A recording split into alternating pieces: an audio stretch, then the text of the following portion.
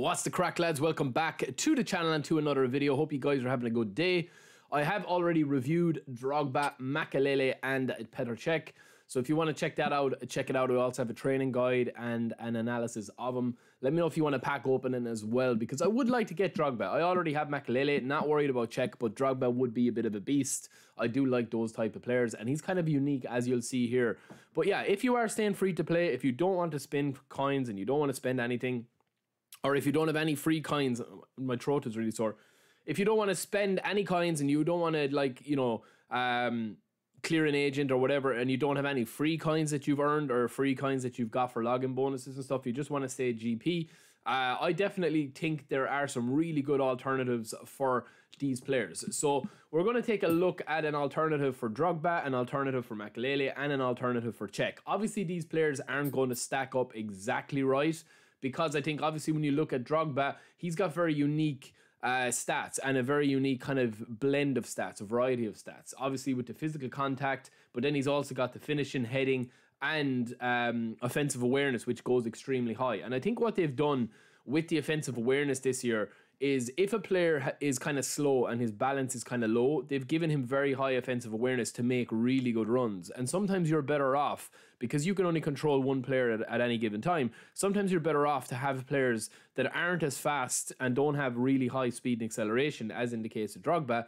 but have excellent defensive awareness. I've noticed this coming up against Thomas Muller from Bayern Munich as well, and it will be something that I do a video on. But anyway, on to the good stuff, right? So if you are staying free to play and you are not wanting to spin for any of these boys, I definitely recommend for Drogba. We're going to start with Drogba, and we are going to start with the main man himself, Cristiano Ronaldo, who is a very good alternative for GP for Drogba. Right now, you might ask why he is, but obviously just taking a quick look at his stats, we will be able to tell very, very quickly that, you know, there's a lot of similarities between these cards. Obviously, the first one is the height. They're very similar in height. Obviously, Drogba's 189, Ronaldo's 187. They both have goal poacher, so which is the same playing style here. On top of that, they also have a lot of skills, player skills that they have as well. But stats are the big one here, right? So the main thing that we're going to be looking at here with Drogba when he's maxed out, this is how I've trained him up, as I did in the review video. You've got offensive awareness 97, finishing 90, acceleration 79, and then physical contact, jump, and header all fairly high in the mid 80s, right? So in order for us to actually get to that level with Cristiano Ronaldo, we're going to have to pump in a lot of stats into dexterity, into shooting. But when we do, this is the maxed out version that we get of this just base card Cristiano Ronaldo. He's under 500,000 GP, just at the sweet spot there of half a milli GP. 91 offensive awareness. He's faster than Drogba with 81 acceleration. Speed is very similar. Balance, as you can see here, Drogba's is worse, and that is a key one, but Ronaldo's stamina is worse. And then you've also got 2 less in finishing for Ronaldo, and 4 less in header, or 2 less in header as well, I think. So that's something that you can keep in mind. But trust me, lads, I've played with Cristiano Ronaldo a lot, and apart from his form being poor, I would definitely be playing him a lot more, because he does have standard form. It does kind of ruin the card a little, but I have him on my bench now going forward. If I am doing a new series, I will be doing Cristiano Ronaldo in the squad, I think, because a lot of people are asking for Ronaldo and Messi to see them up front. And Ronaldo just scores so many goals when you're simming games as well. That's a good tip. He scores literally a goal a game for me when I'm simming games, even against the legend difficulty if I'm just simming the weekly event. Right, next up we have Claude Makelele. Makelele is a really good player, lads. And as I said in my review of him, he's kind of a hard player to replicate because his stats are so high in the areas that you just need, while his other stats, such as passing and such as dribbling, are fairly decent for what you need him for. I mean, you're not going to be taking on players with Makelele. Makelele is the same way as a defensive midfielder, as a centre back. Your defensive midfielder, when he gets the ball, he should just be passing the ball around. If you are playing an anchorman or a destroyer type of playing style, as Makelele is, you're not going to be playing the Busquets role, or you're not going to be playing the Tonali role from Italy, where you're going to be spraying passes around. You know, if you are using that, then you're not going to be using Makelele, so it kind of is irrelevant whether you need an alternative for him or not. You know, there's a lot of alternatives there, but I think if we are staying, obviously Ronaldo is like 500,000. We are going to go to Barrios. Barrios is one of the most slept on players. He's been an absolute monster, I think, since PES 20. He was with Zenit. And with this card, you're going to start off at a 78 overall.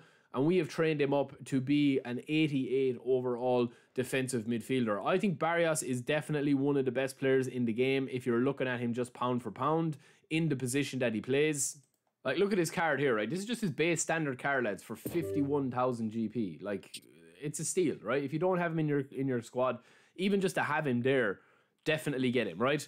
Firstly, he's got double touch, one touch pass, and fighting spirit, which is always key if you are looking for something with a bit more in that defensive midfielder role. Because obviously Makelele is a really good stopper, but Makelele is also able to play a bit of ball. You know, when he gets the ball at his feet, he does have one touch pass and stuff like that, where he's able to play the ball, and true passing, I think, is one of his player skills. With Barrios, he has that one touch pass. He has got double touch. So he's going to be able to play a little bit of ball as well. But then you look at his defensive capabilities. For a player that's 50,000 GP, lads, unbelievable player.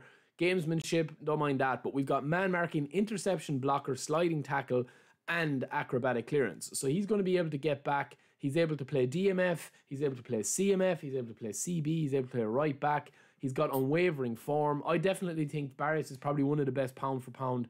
He's one of the best players in the game, stat for stat. He's also got a long ball expert, so if you are simming a lot of games, he will be able to spray passes around while still being very compact.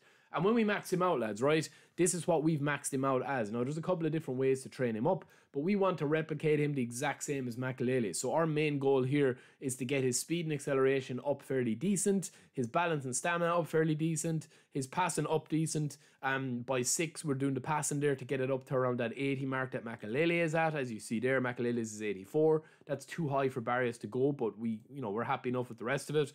But look at the defensive stats. Like, Makelele's got 95 tackling, 92 aggression, 90 defensive awareness.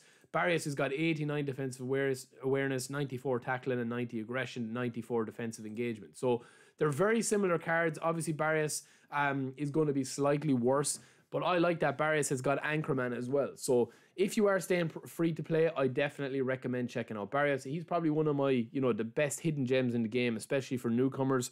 I'm going to be doing a new series on that as well. Players you need to buy when you're starting the game. And last but not least, we have Petr Cech. Don't need to spend too much time on him, because the only alternative I would have to Petr Cech and to any goalie is Donnarumma, lads, right? Same height, 196, 196. Same weight, 90 kg, 90 kg. So he'll fit into the same shirt you have at your club. Defensive goalkeeper, Donna's an offensive goalkeeper, 400,000 GP. And then the reflexes and the awareness are the only two that you really need to focus on. Obviously, Cech is going to outperform him with the stats because he's an epic, but 92 of goalkeeper awareness and 93 reflexes.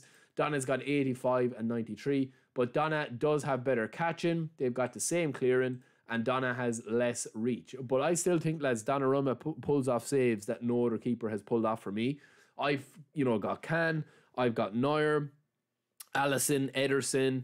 I've got all the keepers. David De Gea can pull off some worldly saves as well, but I think Donna is still the man. And for that price, you're going to be able to get, like, for under 1 million GP, if you wanted to get to 3 of these buys, you're talking 500, you're talking 400, and you're talking 51,000 GP for all of them, right? So to me, I think it's a no-brainer. I definitely think that they're worth it if you wanted to stay free to play. But let me know what you think. If there's other alternatives that you guys recommend, let me know and drop them in the comments below.